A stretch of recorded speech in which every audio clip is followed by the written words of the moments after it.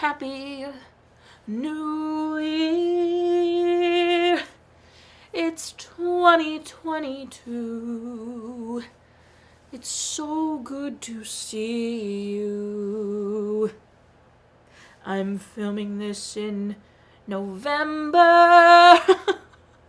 So 2022 seems very far away.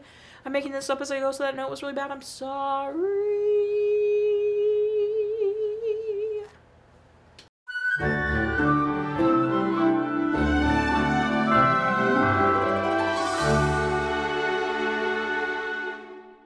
Welcome back to Every Disney Movie Ever. My name is Jess and I'm watching Every Disney Movie Ever. Today I'm going to talk about the Jennie Project. The Jennie Project is a 2001 television release directed by Gary Nadeau, cinematography by Donald M. Morgan, editing by Richard Nord, music by Phil Marshall and Alan Williams, and it's written by Charles Leavitt and Gary Nadeau.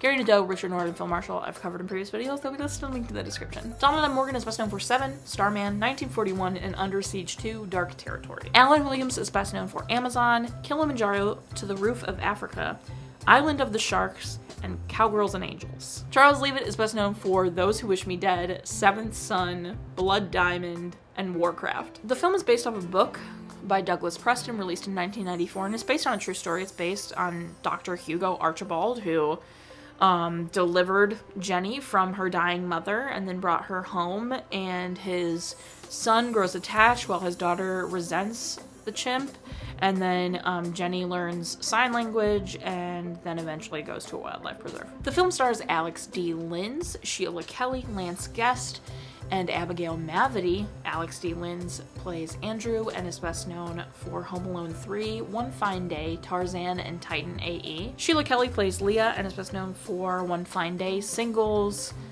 The Guest, and Matchstick Men. Lance Guest plays Hugo, and I covered him in the video about Stepsister from Planet Weird. Abigail Mavity plays Sarah and is best known for Final Fantasy VII Advent Children, Zeke and Luther, The Onion Movie, and Haunted. They filmed in San Diego's Balboa Park, they filmed in the Museum of Man, and they filmed in San Diego Zoo, which is all very exciting. If you've never been to San Diego Zoo, I highly recommend that. And it's Safari Park. The Safari Park is...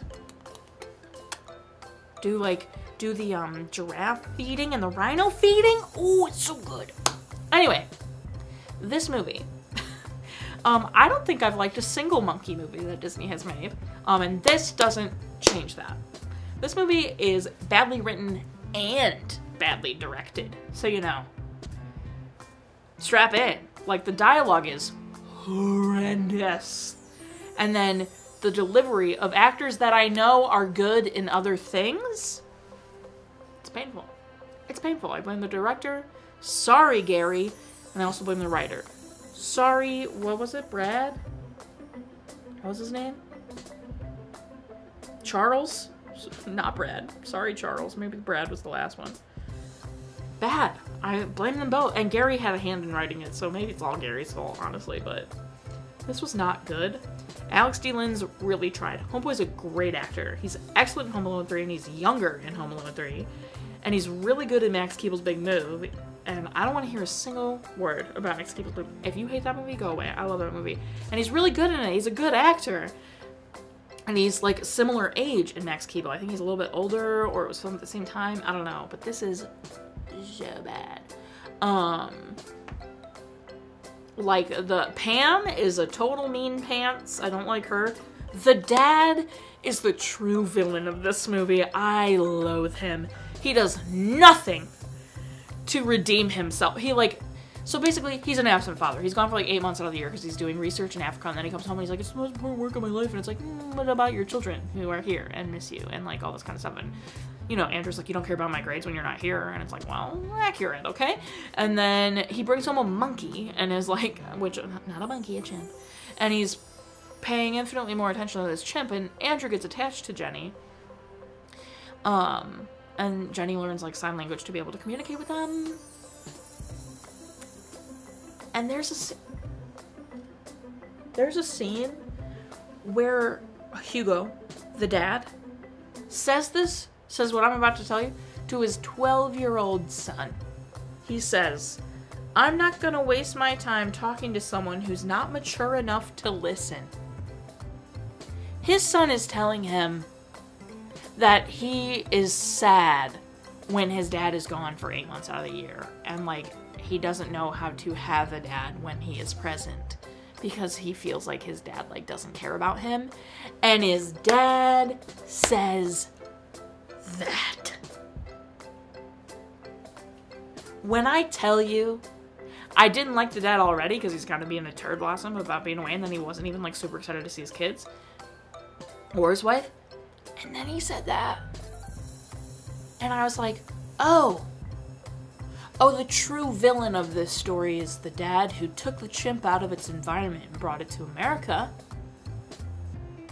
and then neglects his children, and then like blames the children for his neglect.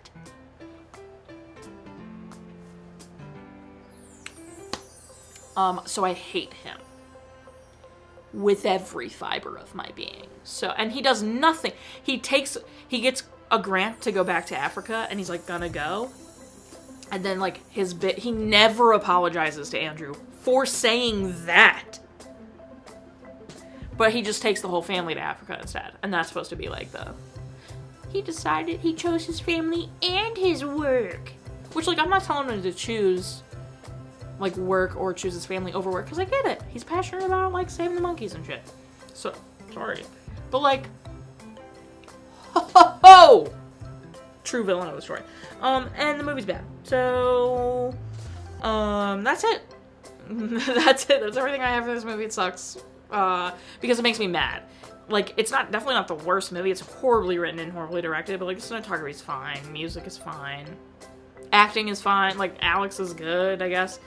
But, that's it. My final rating is 3. I don't know. 3 diapers out of 10. Our total movie count is parent death. Jenny's mom technically dies, but I don't know if I want to count that because Jenny's an animal. But I've counted animal parents in like things where animals talk, but that's different. So I don't know. I can't remember if I've counted like. I know I didn't count parent deaths in like the True Life Adventures. So I feel like I shouldn't count it here. So I think I'm not going to count it. So technically Jenny's mom died, but we're not counting it. So parent death and crack count are still the same. If you want to keep up with the movie I'm watching when, follow me on Instagram, Twitter, you'll find out what movie I'm watching when. I put up videos every Monday, Wednesday, and Friday. Buy merch. Merch is sick. You can't buy this anymore, but there's a bunch of other merch you can buy. Happy January. And join Patreon. By now, I should have lowered all the prices of my tiers except the $1 tier. But all my tiers now are like even prices that make sense instead of being the wonky prices they were. So go check it out. You might be able to join a tier that was higher than the tier you might have been interested in so you could get more stuff. So go check it out. Until next time, comment, like, subscribe. I'm not in charge of your life. You are, so you do you. And don't be Hugo about it. I love Max Keeble. Ooh! Alright, that's it.